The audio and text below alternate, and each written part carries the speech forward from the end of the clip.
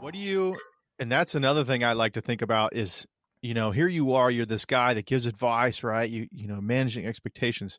When you are off work, when it's either family time, social settings, how difficult that is to turn it off and to also, Hmm. maybe do people think, oh, I don't want to talk about, he's always going to judge me or anything like that. Was that something you had to deal with? Kind of that, you either had to just totally turn it off. And I'm sure there's definitely that for, family time, which I think that's with anybody with work. But yeah, just social settings, right? Where if money does come up and it's like, oh, well, here's the big financial guy coming in to, Hmm. lean in on this. Was there a lot of prejudgment with that and stuff like that?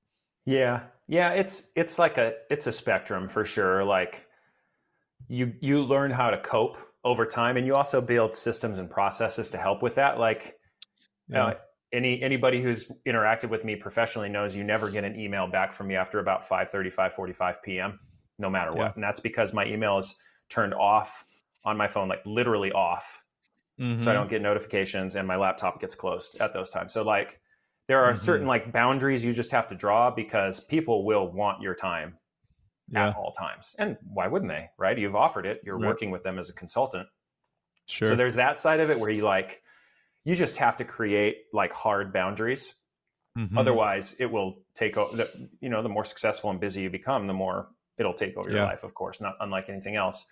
But then the more Mm-hmm. casual side of that is as your reputation grows and people begin to start knowing you as, Yeah. oh, that's right, that dweeb we knew, when he was 21 or 22 is still talking about that stupid stuff, right? And Yeah.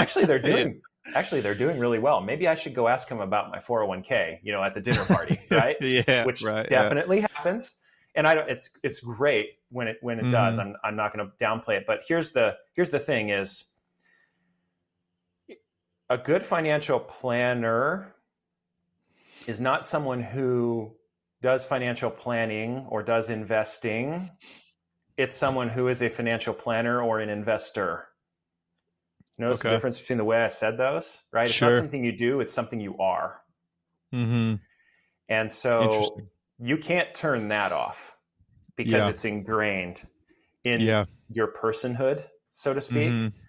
And so, and it's funny because Brie will that's my wife, she'll look at me from across the room and she'll be like, oh my God, like you're doing it right now. We're here at this party and you Mm-hmm. are down in 17 layers deep with somebody about their 401k plan. Right. Yeah. But I can't help it because I actually am Yeah. genuinely interested in that thing going well for that person.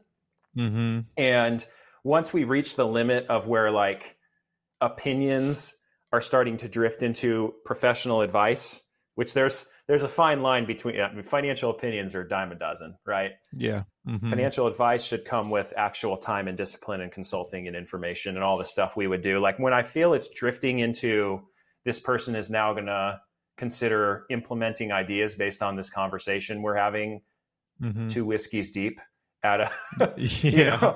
at a dinner Yeah. party, it's like, okay, this needs to stop now. And if they want to continue the conversation in a meaningful way, it needs to happen in a Mm-hmm. professional environment. Otherwise, Mm-hmm.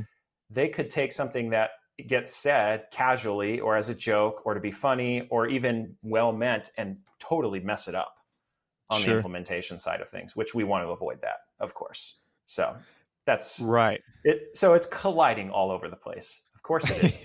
And the more seasoned you become, the more people know that.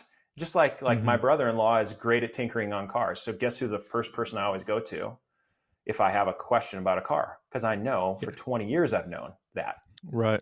right? So it's just similar concept. I knew it was going to be most of that just because even as an electrician, right? You say your brother's good at tinkering on Oh cars. yeah. A minimum half the times I get introduced to somebody new and they ask you what you do or hey, this is my friend Steven and he's an electrician. At least half the time somebody goes, "Oh, you're an electrician?" I actually had at Oh least yeah. half the times. The outlet in my bathroom, I splash water and 100%. it doesn't work anymore. Do you know what? Yeah, Why? exactly. Yeah. I put forks in all my receptacles, and for some reason, nothing's working. Yeah, no, for real. If you enjoyed this content, be sure to check out the Standing Still podcast, both here on YouTube and wherever else you listen to podcasts.